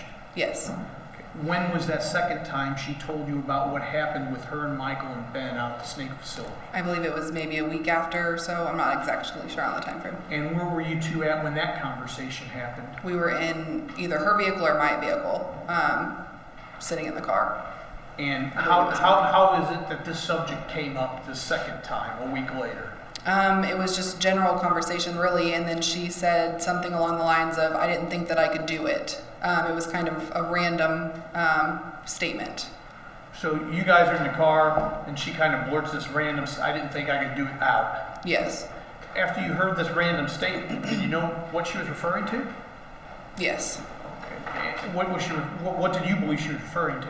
To them killing Ben, or what I thought was Michael killing Ben. But. And in response to this statement, did you say something? Yes, I said I thought you said that he did it. I didn't think that you said you did it. So you basically remember the statement from the week before? Yes. Where she said Michael had done it? Yes. And so you say, well, I thought you said Michael did it? Yes. After you question her about that, does she tell you some more information? Yes. What does she tell you? She said that Michael got too nervous or didn't want to do it, and so he handed her the gun, and she actually killed him. And what did she tell you about actually killing him? She said that she put the gun to his back and shot him several times. Did you ask her for any more details than that? No, I don't think so. Did she provide any more that you recall? No. After she told you that, well, and this is about a week after the day of the murder. Yes. Going back to the day of the murder now, after you've kind of cleaned her up, she's told you her first version of what happened to kill Ben and who did what. What next transpires between you, Rachel, and her while at the spa? I'm sorry, can you repeat that again? Well, what happens next? I mean... that same day, or later? Yeah, we're at the point where you've helped clean her up and she's told you the first version. What's going on? What happens next at the spa? We leave and go home. Were you around still when the school? Well, are you aware whether the school called or not? I believe that she had already left when they called her. And did Lynlee ever tell you later about that? Yes. What did she tell you? She had messaged me and said that the school called and didn't pick her kids up, and she was worried. And she says in this message to you that she's worried. Yes. Why would she say that if she knew what had happened? It was in case, I guess, the police looked at her messages, it would make it look like she was really worried. She was acting? Like she was shocked, yes, yeah. And was her plan to send out various messages like that to continue to act? Yes. Objection, Your Honor, leading. Sustain. Did she discuss with you whether she would act? We had discussed it yes, before. I'm sorry, I'm not understanding. I'm sorry. No, that's okay. And did you agree to act along if she contacted you? Yes. Now, jumping ahead then this week, you have this second conversation where she explains that she is the one that actually pulled the trigger killing her husband. Yes. After that, did the two of you ever discuss this again? No. I mean, you didn't revisit this, or hey, what about this or that? No, not about the actual situation that happened, no. You mentioned earlier that she began a sexual affair with Brandon Blackwell. Yes. That affair evolved into them having well, are you aware whether that affair evolved into something more? I am now, yes. And describe what resulted from that affair. From my understanding, they have a child together. And at some point in time, you yourself were interviewed by the police, were you not? I was. You were interviewed several times. Yes. And we're going to talk about the day you got arrested. But during all these interviews, prior to the day you got arrested, did you tell the truth to the police? No. Why not? I was scared. And instead, did you tell them what I'll call a cover story about your involvement and how you knew Michael Humphrey? Yes. Okay. And tell the jury what the cover story was that you told the police. For the reason we contacted him? Is that Yeah, how it is you knew, why you and Lynlee would be together with Michael Humphrey. Because he was going to put an audio system in my car. Or I was asking him to put an audio system in my car. And so the idea was if they asked you why you knew Michael, it was because you would actually hook the two of you together so he could put an audio system in your car. Correct. Who told you to use that story? Lynlee. And did you agree to do so? I did. And I understand there's more you talked to the police about, but that was what you told them as to your involvement with Michael. Yes. And you repeatedly lied completely about your involvement. I did. And that was to protect yourself. Yes, sir. Now, during this time frame prior to your arrest, we mentioned Brandon Blackwell. Did you ever have any occasion to discuss with him specific details about this conspiracy? No. Was there ever a time where Lynlee sought you out after she had been interviewed by the police about something? Yes. That he was present? Yes. And where was it that you and Lynlee met to discuss her interview with the police? Gerbs on Paris Road. And that's here In Columbia, yes. And who else was present besides the two of you? Me, Lynlee, and Brandon. And prior, and your understanding was, where had Lynlee been earlier in the day? At the Highway Patrol in Jefferson City, or their office. And how was it that you knew to meet Lynlee at this location? She called me or texted me, one of the two. And did you go meet her then? Yes. And prior to her telling you kind of about what happened that day or whatever, did she ask you to do something with respect to you and her's phone? Yes, she'd always, when we talked about anything with the investigator, she would always say, or the case in general, put the phone away, or turn the radio up, put it in your pocket, that kind of stuff, so that way no one could hear. And who was always coming up with this idea to cover up the conversation? I believe it was Lynlee. I don't know who else. It wasn't you. Was it you saying this? No. And on this occasion, when you were there and Lynlee was there, you mentioned Brandon was present. Yes. Did the two of you, Lynlee and you, discuss any specifics about what had transpired back on June 8th? No. So nothing like that would have been said in front of Brandon. No. And Lynlee gave you some advice at the end of this conversation, did she not? I'm not sure. I'm sorry. Do you remember her discussing with you whether you should get an attorney? Oh, whether she should get an attorney? Or one of you? Yes, yeah. I told her she should get an attorney. You told yes, her she yes, should get an attorney yeah. after you discussed what happened at the Highway Patrol? Yes. Now,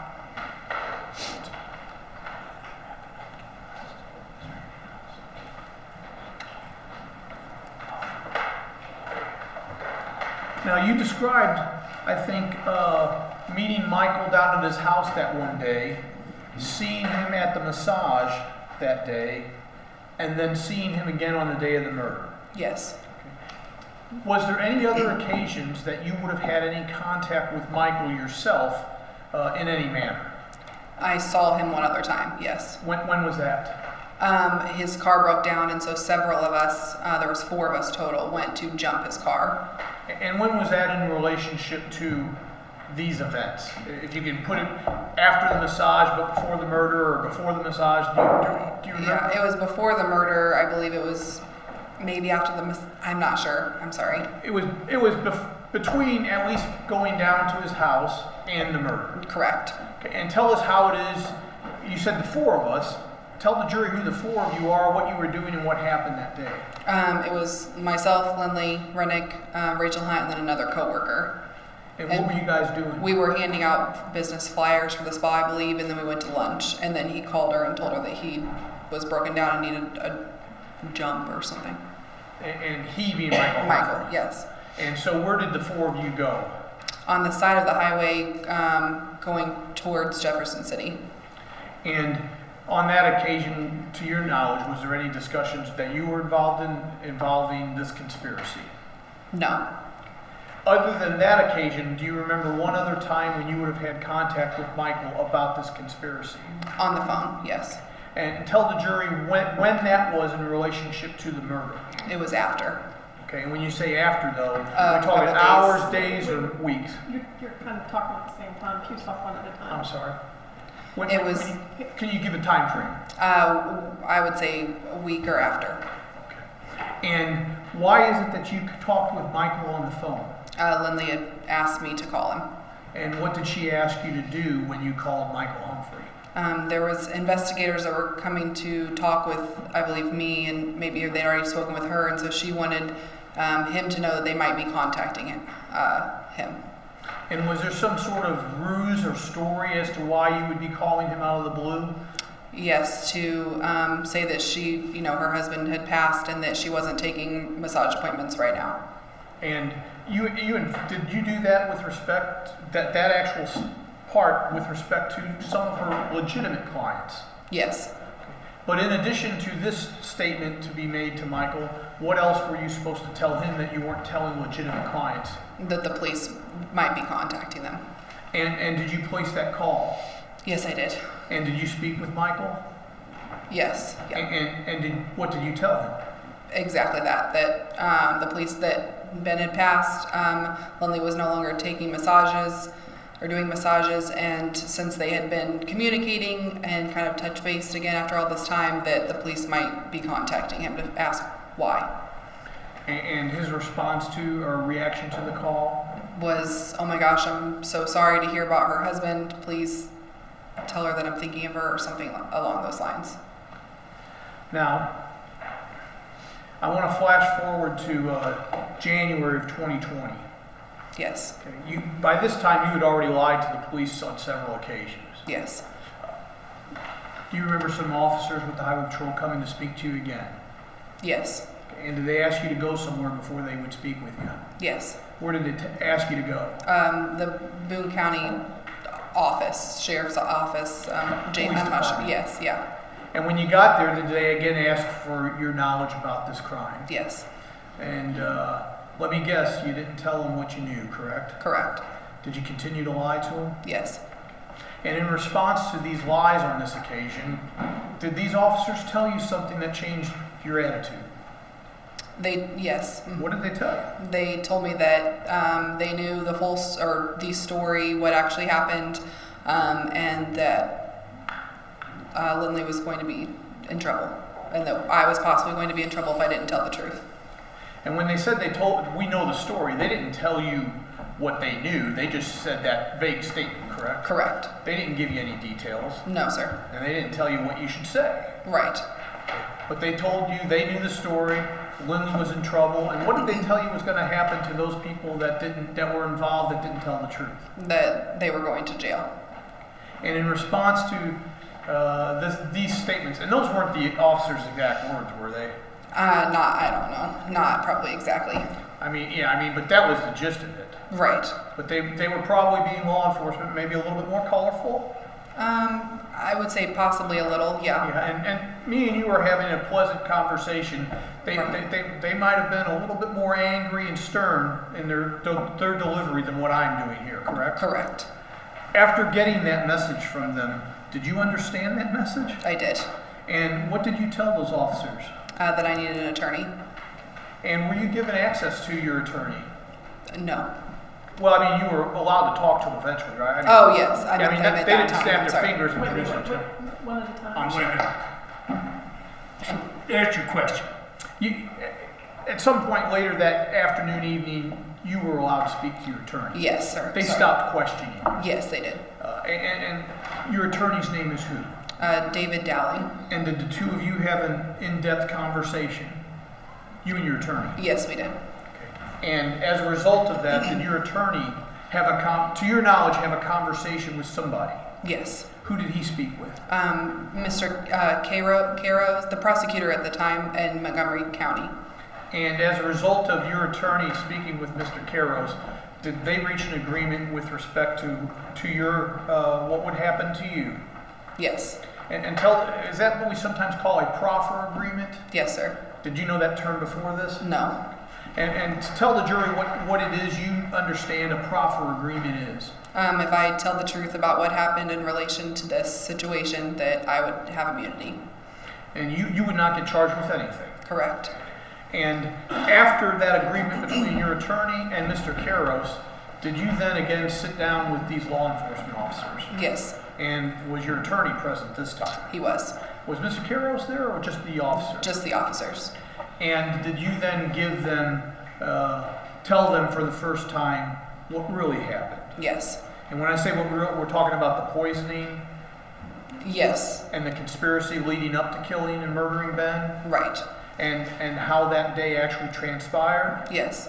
And you told them for the first time the two statements Lynlee made about who actually pulled the trigger killing her husband? Yes, I did. Judge, I don't have any other questions. Cross-examination. Thank you, Your Honor.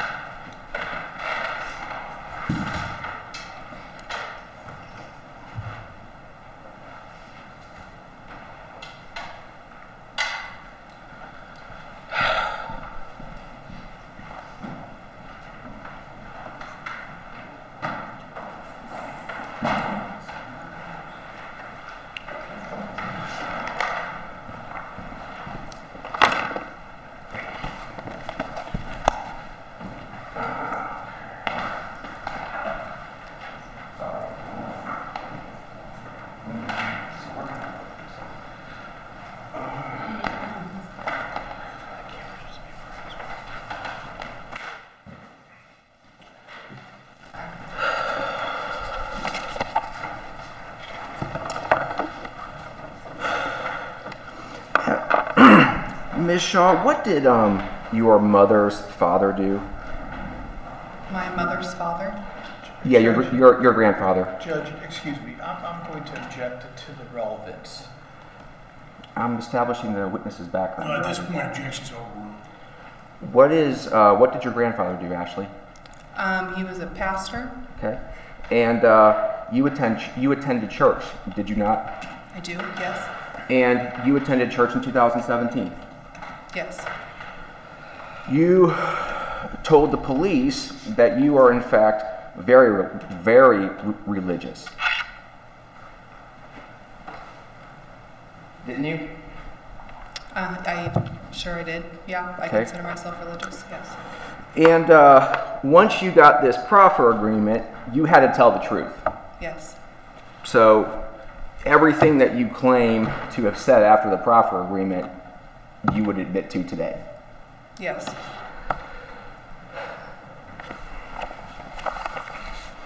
Didn't you? And you told the police that you cannot even watch Dateline because it's too scary?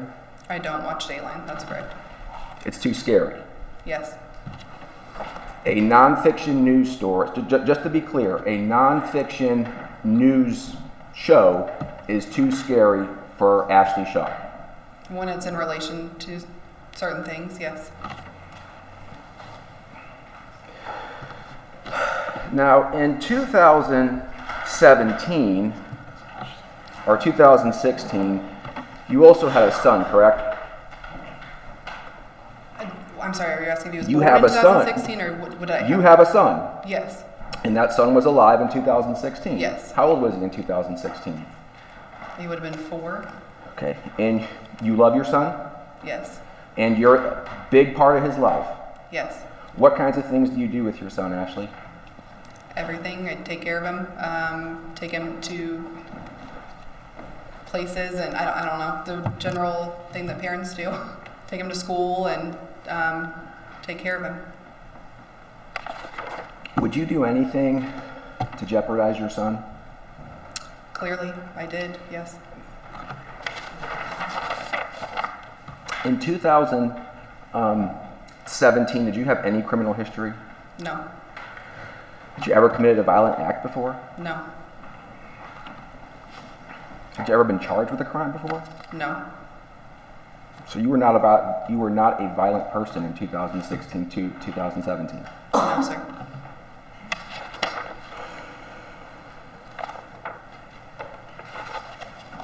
And I think you also testified at one point, Ashley, that you were not even good friends with Lynlee Renick. I don't know. I'm sorry. Can I see it? We didn't hang out after work, I guess, if that's what you're meaning.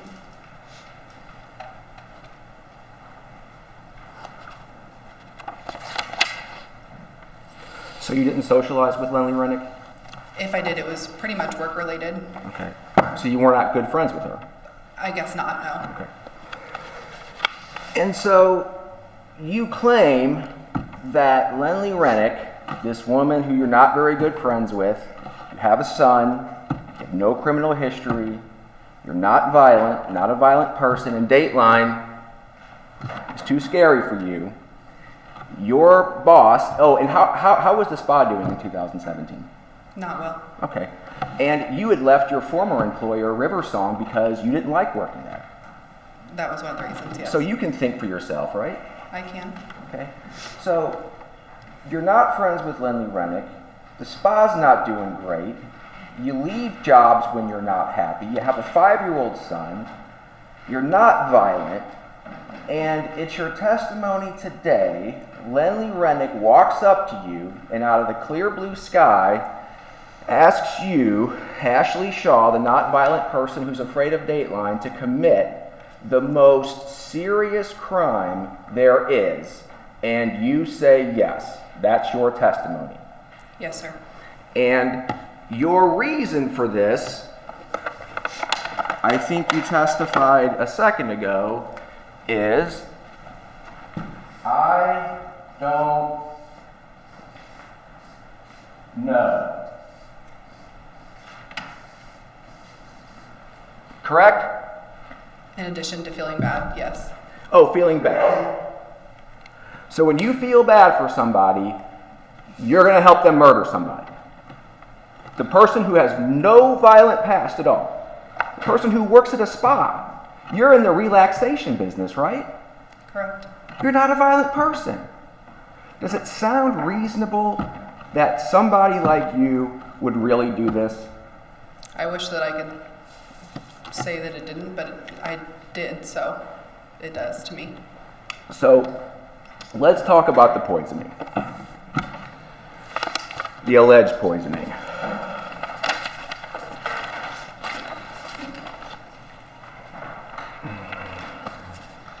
Do you know off the top of your head what 15 Percocets taste like in a protein shake? No, sir. These weren't flavored Percocets, were they? I don't even know if there is flavor. These weren't raspberry Percocets, were they? I Have don't you ever tasted aspirin? Yes. Okay, what does it taste like? Not good. Now, you ground these up in the blender, correct? She ground them up. Oh, whoever. That's what you claim, right?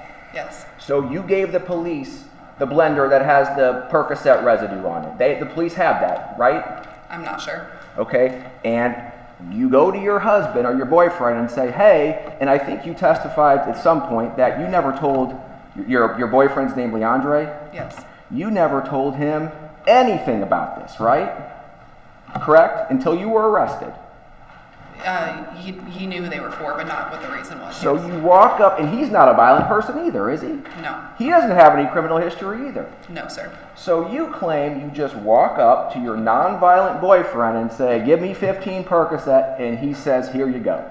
Correct? Correct. That's what you claim. Yes, sir. You're not a violent person. And then at some point, you're asked where he got the Percocet from, correct? Correct. And what do you say? A family member, I believe. Who's dead? Yes. So, oh no, we can't provide a name and that person can't confirm it. Just coincidence, the person who would be there to confirm that you got the Percocet is dead. Yes, sir. That's a tough break for you.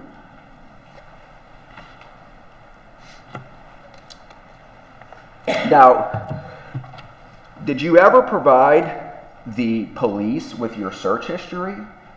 Your Google search history? I gave them my phone. Did you? Well, you didn't give them the phone you had during the time of the murder, correct? I didn't have that phone anymore. No. Okay, what happened to that phone, Ashley? It broke. How did it break? My son dropped it on the ground. Well, I think I had two phones in between there, but one of them my son dropped on concrete. So your son was how old? When he dropped it on the concrete? Yeah. 5 maybe. Okay, so he's 5 years old. He dropped it. It fell out of his hand, right? Right. So his hand was about waist, so that would have been about waist level. Yeah. Okay, so 3 feet off the ground? Yes. And you kept a rubber guard on your phone? At the time, I think maybe I did. I'm not sure. I switched Okay, you cases. realize phones don't break when you drop them from 3 feet off the ground, right?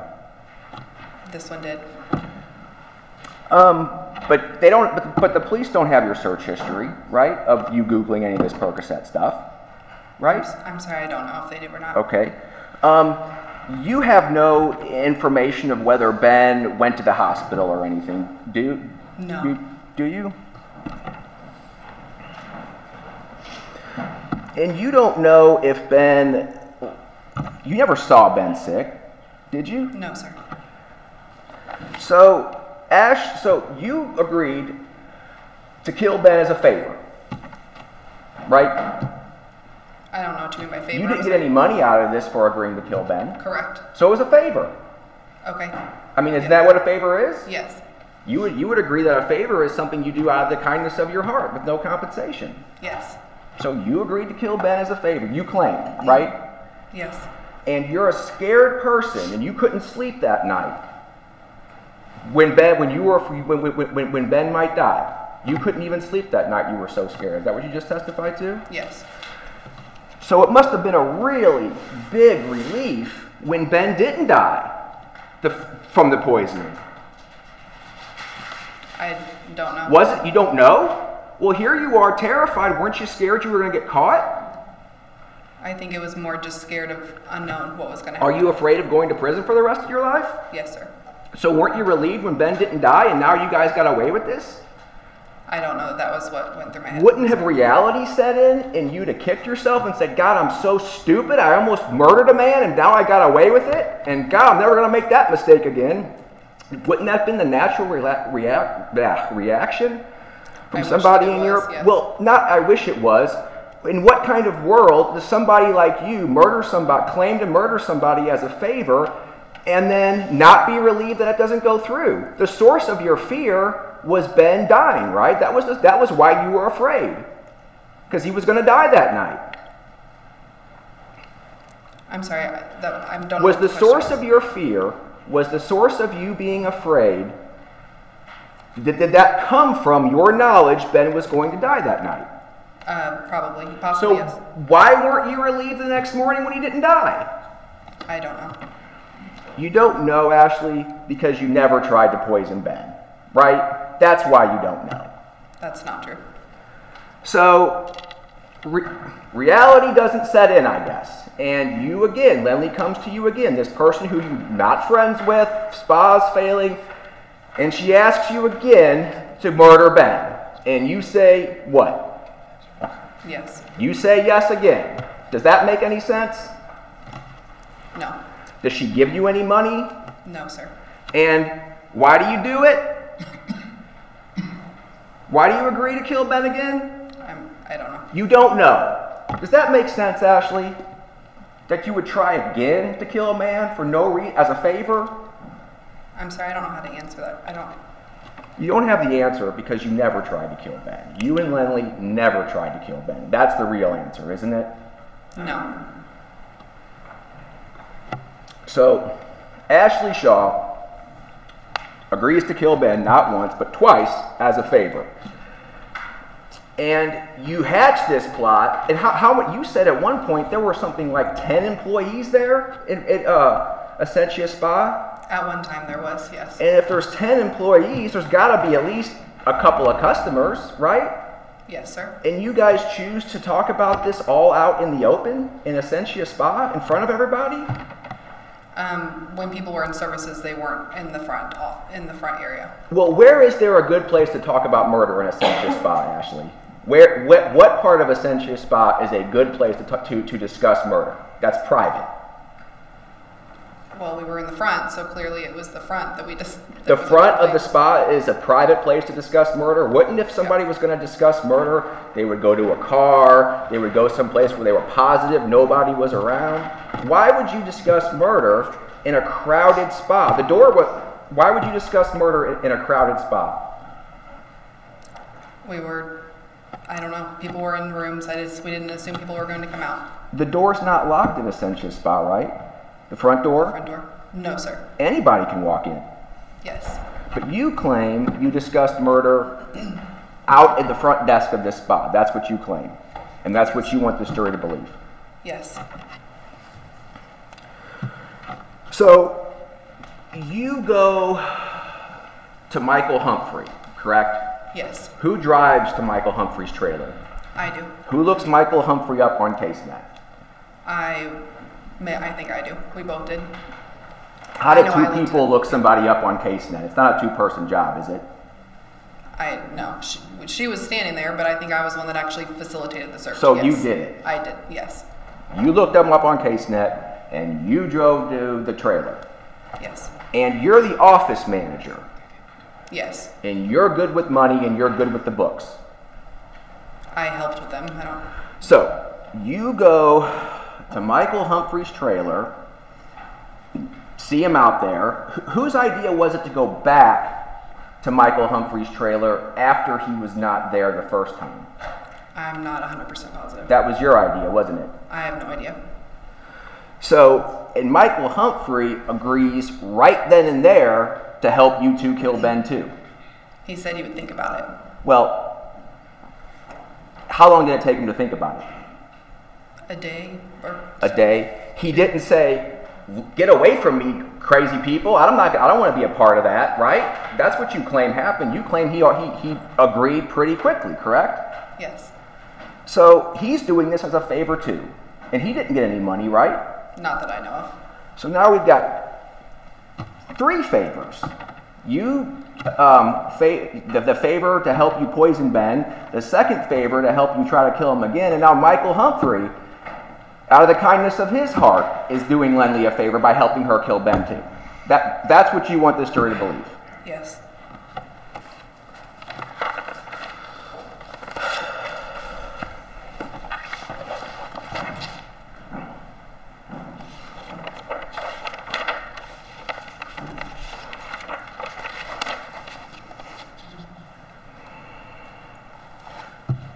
Now, I think you testified at one point that you had about 10, you claimed to have about 10 discussions with Lynlee at the spa about murdering Ben, correct? A roundabout number, possibly, yes. And you don't choose to discuss murder in an alley, you don't go to one of your guys' house, you don't go somewhere where you know it's private. You have 10 discussions in front of everybody in the spa about murder. Some of them were in the vehicles. Well, in the spa, though, anybody could be listening. And the second somebody hears you listening, you could go to jail for the rest of your life, or prison for the rest of your life, right? Yes, I guess so. And then, when you guys decide to hatch this plan, okay, you could have planned this out any way you and Lynlee wanted to, correct? I don't. Okay. Well, you guys could have tried to, if hypothetically speaking, if you guys are going to plan to kill somebody, you could have decided any number of ways to murder Ben, right? You could have tried poisoning him again. You could have tried fixing the brakes on his car. You could have tried dropping something on him. You had the full array of options available to you, right? I guess. I don't know. Okay. But you guys decide to kill Ben by having Michael Humphrey come to the spa in his own car in broad daylight, right? That's what you guys planned to happen. Yes. And then where everybody can see Michael Humphrey, in Michael Humphrey's car, correct? Yes, sir. And isn't there a condominium or an apartment complex around the spa? Yes. I mean, windows everywhere. So Michael Humphrey decided, so it's your testimony. You guys, that's your plan. That's what you guys decide to do to get away with this murder, is to have the killer come in broad daylight in front of a condominium complex. Does that sound reasonable to you? Does it sound reasonable, or is that what happened? I'm confused on the question. I'll withdraw the question. Question's been withdrawn. Ask your question, counsel. So then,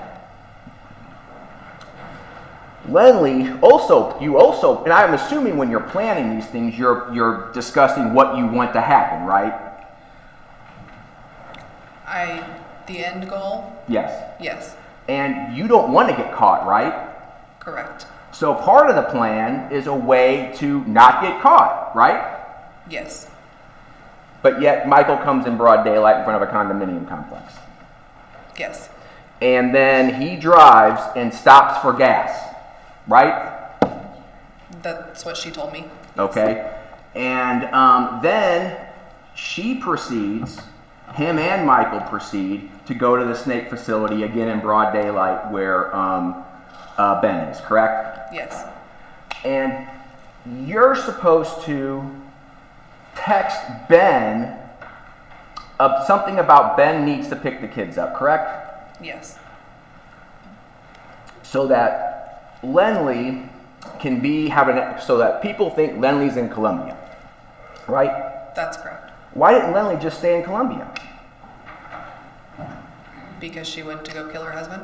No, I know that's what you claim happened, but why, if she's going to kill her husband, why wouldn't she just stay in Colombia and say, Michael, there's Ben, he's in the facility, go take care of him. I'm going to stay here. I'm going to schedule a massage. That way somebody can see me face to face. Why wouldn't she just do that? You'll have to ask her. I don't know. Why would she plan for 5 people to be there when she found Ben? I'm sorry, I don't know. You'll have to repeat that question. Well, did you guys discuss the circumstances in which she was supposed to find Ben dead? Did you guys discuss that? Yes. Wouldn't you have wanted there to be not a lot of people there when she found Ben? I didn't know there was a lot of people there.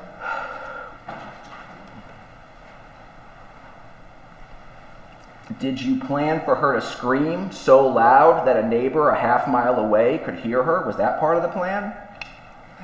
Not that I know of. I have no idea. You don't know, Ashley, because you guys never tried to kill Ben. That's why you don't know the answers to any of these questions, correct? That's not true. Now, I want to talk about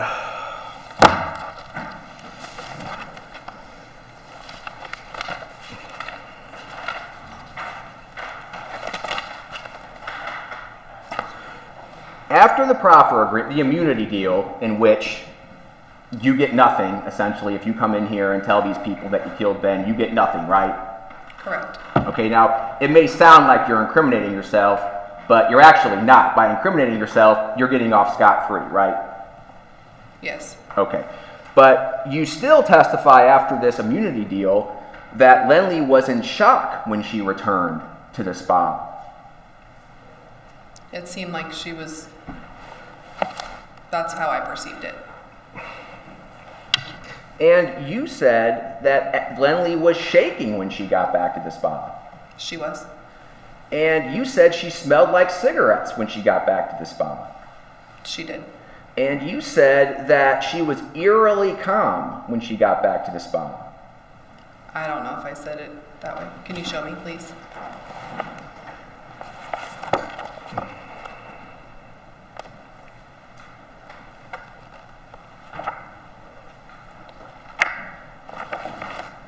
I'll have to get back to you. And she needed you to scrub her off, or she asked you to scrub her off. That's what you claim to have happened, right? Yes, sir. And she needed you to dress her, correct? I don't know that I dressed her. I don't recall ever saying And that. she ends up putting these clothes in a box in her office, according to you, correct? Yes.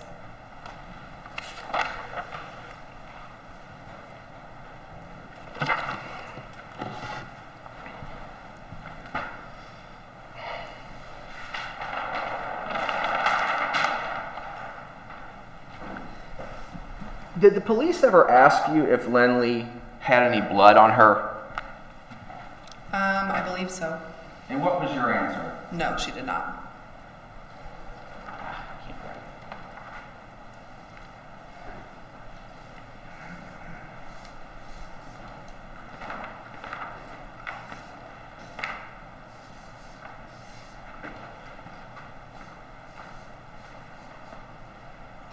Do you know if the police ever asked Ashley Shaw if Lynlee had any blood on her? I'm sorry, you're Ashley Shaw. Do you know if the police ever asked Rachel Hunt if Lynlee ever had any blood on her? I don't know. Do you know what Rachel Hunt's answer was to that question? I don't know. Now, you said that Michael Humphrey was part of the Mexican Mafia, is that correct? No, that's not what I said. Or that's what Lynlee claimed, right? No, that his family knew of someone that was possibly in the Mexican Mafia, not that he himself was in the Mexican Mafia. If he was, I have no knowledge of that. That wouldn't have anything to do with Michael Humphrey just recently denying being a part of the Mexican Mafia, would it? I didn't know that he denied that. I'm sorry.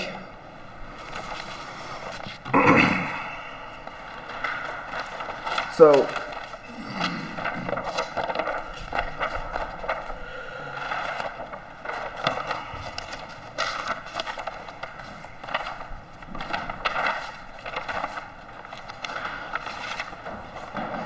at this point, I want to take a break and catch up a little bit. So, Lynlee tells you that her and Ben are having trouble, right? Yes, sir. And you agree to do a favor for her for no compensation, right? Correct. Then you agree to do a favor for her, a second favor for no compensation, right? Right? What was the other favor? I'm sorry. To murder Ben or whatever. Okay, For, yes. for no compensation. Yes. Then Michael agrees to, right? According to her, yes. Okay. You and Lynlee say all of this out in the open, or at the spa, right? Can you rephrase that? I'm sorry. You and Lynlee and Michael plan all of this in a public place, a Sensuous spa, right? I did not plan this with Michael. No. Well, you and Lynlee talked about it at the spa, correct? Yes. And Michael came to the spa, right? Yes, sir. And he was seen with you too, right? Seen by Whoever was at the spa, correct? I'm not sure if anyone saw him. Well, didn't you guys jump his car one time? In a different day than him being at the spa. Yes. Weren't there 4 of you that helped jump Michael Humphrey's car? There was 4 of us in the vehicle. Yes. Aren't those facts, Ashley, more consistent with you helping Lynlee Renick go to confront Ben about a divorce than they are going to confront Ben or going to kill Ben and murder him? Aren't the facts you just admitted to, discussing these things out in the open, all of these people agreeing to things for no compensation out of the kindness of their heart, aren't those facts more consistent with a favor that's not illegal than they are with a favor that is the most serious crime in our criminal code? Are you asking me about Yes, it with I'm your- asking you that. I never had a conversation with Ben about a divorce, no. Now, eventually, an officer comes to the spot in June and asks and questions you in his police car, right? Yes, sir. And you tell him you don't know anything about this murder, correct? Yes. And you told him that because you told Lynlee, well, let me back up a little bit. You talked to the AG's office in February of 2020, correct? I'm really sorry, I don't know who the That's agent okay. is. I'm sorry. May I approach the witness, Your Honor? Yeah, you don't have to ask me that. Okay. Have you seen that document before, Ashley?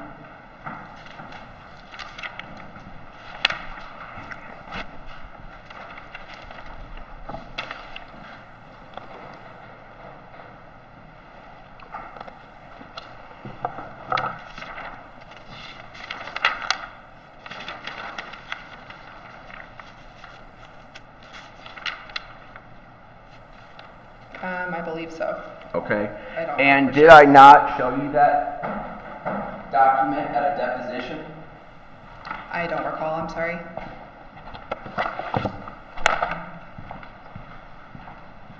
Can you please read the front of that cover to the jury? State of Missouri versus Lynlee Renick. Okay, what else does it say? Ashley Shaw, May 25th of 2021. And you were deposed that day?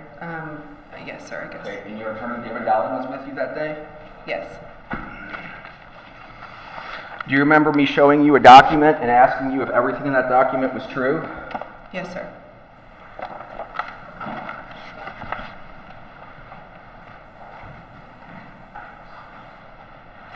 And is there an exhibit tab on that deposition that says A? Yes, sir.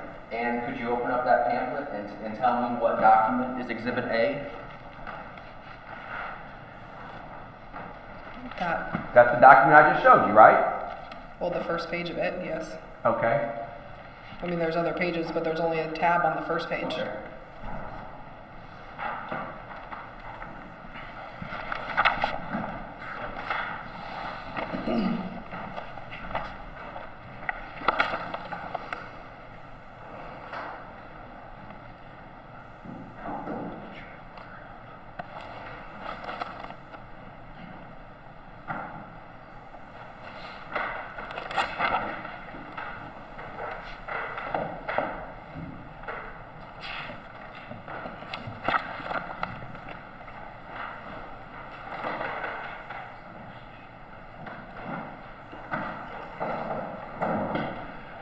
Did you ever testify that Michael Humphrey told you and Lynlee not to tell once he came back to the spa? I'm not sure. Does that appear to be the same document that I handed you or be from the Attorney General's office? It's one of the pages on it, yes. Okay. Does that, there's a highlighted portion on there that I highlighted. Does that assist your memory and remembering whether or not Michael Humphrey told you not to tell, you and Lynlee not to tell? I don't believe that he ever told me that. I think that she said that he told her that. I don't know for Okay, sure. but isn't that written in there that you said that Michael Humphrey told you not to tell?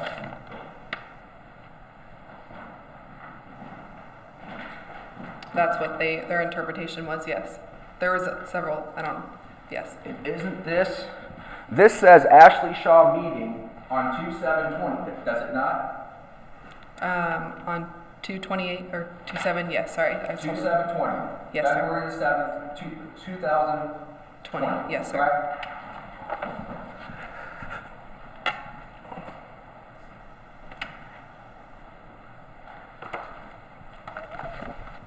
And that's the same date on that document that's on your deposition, correct? At the top? That page, yes. Okay. And at your deposition, I asked you if there was anything about that document that there were any discrepancies. Do you remember that? I don't remember that whole Okay. document, no. I want you to read page 7. I remember a document, but I don't remember it being that many I want pages. you to read page 7 of your deposition, Ashley. What part of it, sir? Read the whole page. Question? Don't read it out loud. I'm sorry. Review it to yourself. Oh.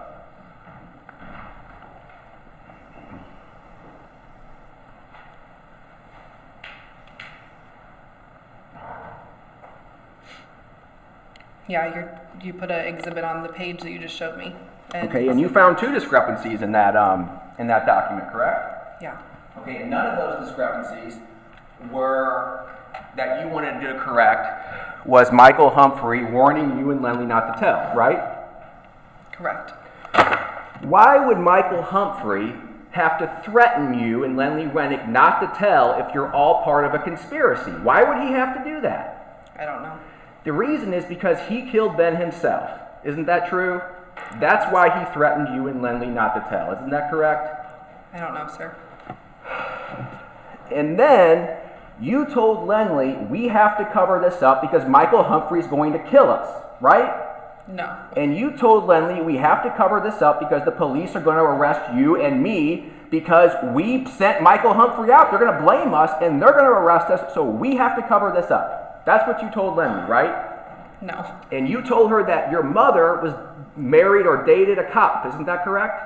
She was married to a police officer for many And you years. said, I know what I'm talking about because my mom was dating a cop and they're going to arrest you, correct? My mom has been married in for over 15 years. That's Lynlee Renick wanted to go to the police, but you talked her out of it, correct? No, sir. And in fact, you were so enthusiastic about covering this up that you were talked to on 6/22 by Devin Faust and asked about Lynlee and yours involvement in this murder. And what was your statement to Devin Faust on 6/22 in his car? I would need to see it. I don't know. Well, did you say Lynlee killed Ben? No, sir. Did you say you killed Ben? No. You denied it, right? Yes. Okay, you denied it convincingly, evidently, because he never came back and followed up with you, correct? Apparently. Yeah. He Okay, did not so go back and follow up, no. you were convincing, and it was a lie, right? Yes. You were able to be convincing to Devin Faust on that occasion because you weren't involved in a murder, you were just covering up a murder, and that's not really a serious crime, right? That's why you were able to be convincing, correct? It's not true. Well, if you were involved in a murder and you're not violent and you don't have a criminal history, if you were really involved in this murder and that officer was asking you questions about your involvement in the murder, don't you think you would have been somebody in your position would have been a little bit nervous about that? I was extremely nervous. Well, not enough for Devin Faust, a seasoned homicide investigator, to pick up on, evidently, because he never followed up again. You'll have to talk with him. I don't know. I'm sorry. Well, did Devin Faust ever say anything like, Ashley, I can tell you're nervous right now? Did he ever say anything like that? I don't remember. I don't think so. I don't know. And then on 10/6, you were talked to again, right? Yes, sir. And this time you were in an actual police station, Troop F, in Jefferson City, or I think it was, right? No, sir. Where was it? Columbia Police Department. Okay, so Right. now you are in a police station being questioned about a murder, correct? Yes. And that was by Corporal Haslag, I believe, right? I don't know the name. I'm And sorry. he asked you about the poisoning. And you remember what you said to him? I remember him asking me, yes. You remember what you said to him? I don't want to say exactly what I said since I'm under oath. You'll have to read it to me. I don't remember. I'm sorry. Does that help assist your memory, page 17? Do you want me to read out loud or to myself? Read it to yourself and tell me if it assists your memory.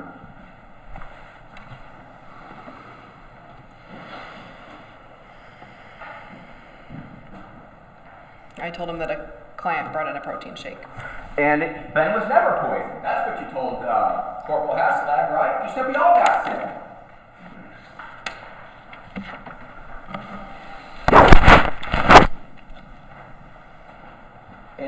able to say that in a way that did not cause Corporal Haslag to follow up or call you a liar or anything like that, correct? He did not. He believed you, right?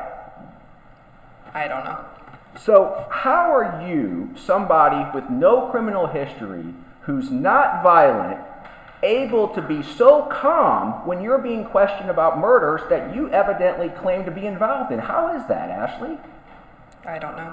The reason is because you were never involved in a murder. That's the reason why you're able to be calm. And the worst that can happen to you if they catch you lying is you get a misdemeanor for hindering, right? You probably looked that up, right? No, but I wish that was true. I wish that was the case.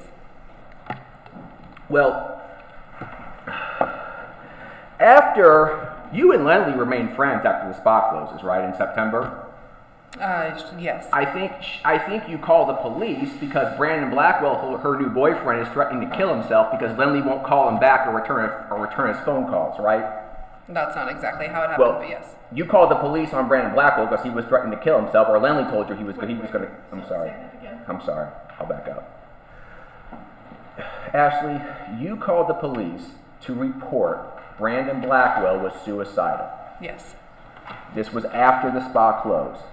I believe so. Yes, it was. So you and Lynlee, you're evidently somebody Lynlee trusts, continuing some sort of social relationship.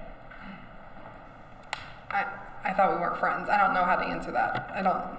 Yes, she did, but. Well, pretend I'm not the prosecutor for a second, Okay. and tell the truth, okay? She communicated with me, yes. Okay. So, you guys are still friendly after the spa closes. Then you go on with your life, correct? I did, yes. You get a new job, right? Yes, sir.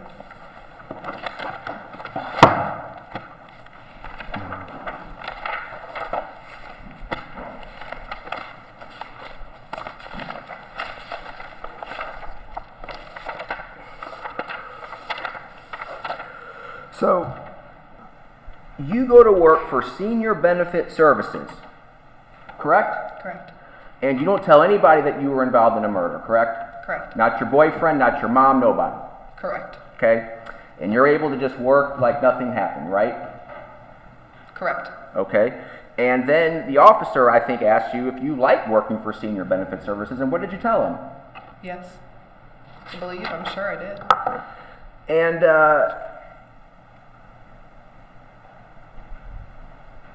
you were working on becoming a licensed agent in something. What was that?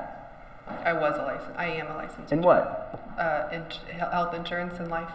And you were raising your son at the same time too, right? I do, yes. And you Yeah. discussed with these officers, who by the way were transporting you to a police station to talk to you again about a murder, that you liked playing soccer, basketball, and baseball with your son, right? Yes. And then in 2019, you get married. Yes, sir. And that's a really happy occasion for you, isn't it? It was, yes. Or it is, yes.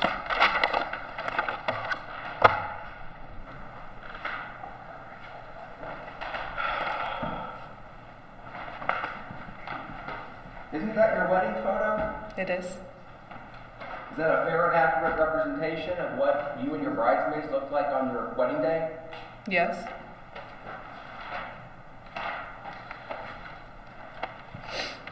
Permission to publish, Your Honor? Well, you gotta offer it Oh, first. I move what I've marked 8X into evidence. What is it? It's Exhibit what? it's 8 X's. I had to do the letters. X 8 times? Yes. Any objection? No. Okay. X times 8's admitted. I'm just going to walk up and show the jury. Permission to publish, Your Honor? Yeah, you don't have to ask me. If it's Okay. in, you can show it to them.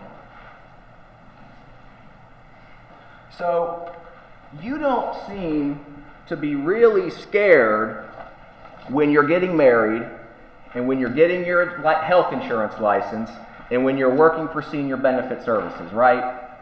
Right. And you don't seem to be really scared when you're playing basketball and soccer and baseball with your 5-year-old son, right? That's correct. The reason you're not scared, Ashley, is because you and Lynlee never murdered Ben, right? That's why you're not scared. Correct? That's not true. No. So now let's move ahead to 116. Where something happened to you on the morning of 116. Tell the jury what that was. The investigators approached me when I was getting out of my car at work. Okay. And what did you think they were there for? Well, at first I didn't know who they You didn't were. know? Yeah. You didn't know why they were there. There was nothing on your mind that would have made you scared about why a police officer was coming to question you, right? Well, I didn't know they were officers. No. Not until they told me. They looked like regular So people. they take you to a police station in Columbia, Yes, sir. and that's when you tell them about your son, right? In the car, I think. And you tell them about working for Senior Benefit Services. Yes, sir. And you tell them you love working for Senior Benefit Services. Yes. And you tell them you got married. I think I did. Yeah. And you tell them you're planning a honeymoon. Yes. And you tell them life is great, right? Yes. Because it was great. Correct? Yes, sir. Nothing was on your mind at that point. There was nothing preoccupying you at that point in time in your life, right? Before they came to meet with Well, me? while you're in the car. No, I was pretty nervous. You were so nervous, but you were still able to talk about all the wonderful things you were doing in your life to 2 police officers? Yeah, I think I asked them if I thought that it was a cold case, or I think that I pushed a little further on why they were approaching me. Maybe, I don't know.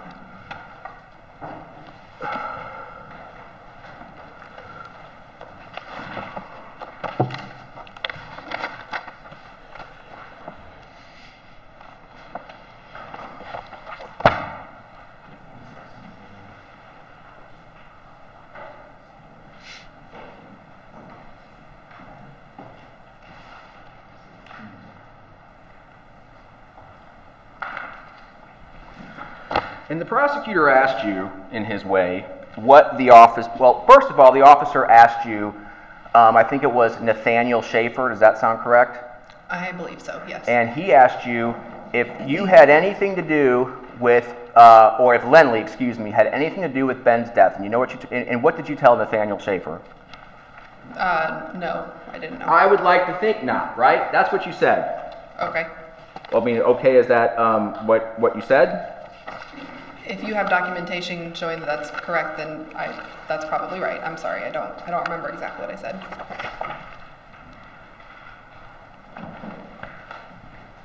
Please review to yourself the very top of that page. Then yes, you're right. That's what I said. So now you're in a police station, and you say, again, I think this is the 4th time that Lynlee Renick had nothing to do with this. That's what you told the police? Yes. What did tell the jury what Trooper Schaefer really told you after you said that? I don't know what you mean. I'm sorry.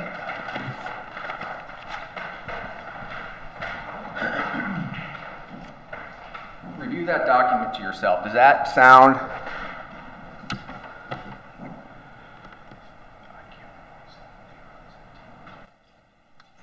Does that help assist you, what Trooper Schaefer really said? Yes. Didn't Trooper Schaefer... Do you want me to read it? Sure. He said, "The reason we're here and the reason that you're here is you have been implicated in being a part of Ben's death, and I want you to hear me out before you say anything further." Keep going. I said, "Okay." And he said, "We've talked to the prosecutor, and the prosecutor is willing, if you are 100% honest and give information in this homicide that helps us solve it. Basically, he's willing to work with you." Oh, sorry. Prosecutor's willing to help. Prosecutor is willing, if you are 100% honest and give information in this homicide that helps us solve it. Basically, he's willing to work with you. What else does he say? Otherwise, you would be accessory to first-degree murder, and first-degree accessory to is the exact same charge as first-degree murder. Keep going. We're here because we have information that you helped plan and you actually took part in an attempt on Ben's life before Ben was actually killed. So I just wanted to put that out there and go back and let you be 100% honest Keep going. on what happened, because we know a lot of what happened. Keep going. There are arrests are going to be made today. People are going to be in jail for first-degree murder. We've got the warrants typed up and ready to be sent out. So basically now is the time. You're either continue. Can we continue? Yes. You're either on Team Lynlee or you're on Team Missouri, and Lynlee's team is going to jail. Keep going, or no? Well, what are they going to jail for, Ashley? First-degree murder. Okay. So everybody on Team Lynlee is going to jail for first-degree murder. That's what they told you, right? Yes. And do you remember testifying in a deposition that when you heard that, your brain was totally gone? I don't know. I'm sorry.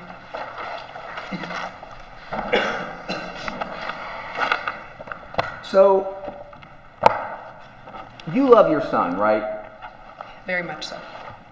You would lie, I think, you would lie to be free and not be charged with murder, correct? No. Up until that point, you were on Team Lynlee. You were saying things that were helpful to Lynlee. Oh, yes, yes. You're on Team Lynlee. What happens to people on Team Lynlee, Ashley? According to Trooper Schaefer, what happens to people on Team Lynlee? They're going to jail. So you don't want to be on that team, right? No, sir. And so what did you do? You switched teams. I told my story, the story, yes. The truth. And you were offered a proffer agreement. That's the word that the state came up with, proffer. I don't know what it means, but I guess it means that you agree to be on Team Missouri and help them get a conviction. In exchange for that, you get total immunity, correct? Yes, sir. And what would happen, did your attorney tell you, Ashley, what was going to happen if you didn't join Team Missouri? That we would go to it would proceed. We would go to trial, or it would I would get, I don't know. I would get charged. I don't know the exact terms. I'm sorry. And where were you? Physically? In Montgomery County Jail. And what were you wearing when you signed this proffer agreement? Jail clothes. So if you didn't agree to this proffer agreement, you were never leaving that jail cell, possibly, even if you were innocent. I don't know. I mean, the officer never said, Ashley, here's the evidence we have that you're guilty, right? They just said you were implicated, correct? Correct. So you could be innocent, and it didn't matter to Trooper Schaefer, because if you're innocent, he's still putting you through the ordeal of being accused of murder, right? Yes, I believe so. That would work on anybody. You could go down to downtown Columbia right now, grab a guy, and say, if you don't join Team Missouri, we are going to put you through the ordeal of being charged with first-degree murder. Maybe he gets off after 5 years of sitting in jail, but he would say anything to avoid that, right? I don't know, sir. I'm sorry. I think you do know, Ashley, because that's what's going on here, isn't it? No. That's what's going on here.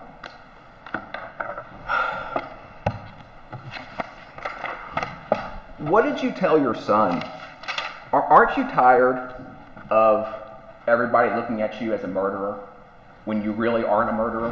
Aren't you tired of that? I don't know who's looking at me. I don't know. I don't care what people think, I guess. Aren't you tired of this charade of going around and telling people you and Lynlee killed Ben when you didn't, and you're just saying this because you don't want to go to prison and be accused of murder? Don't you want to come clean now? That's not true, sir. I very much wish that was the truth. Well, why then would you do all this for no reason?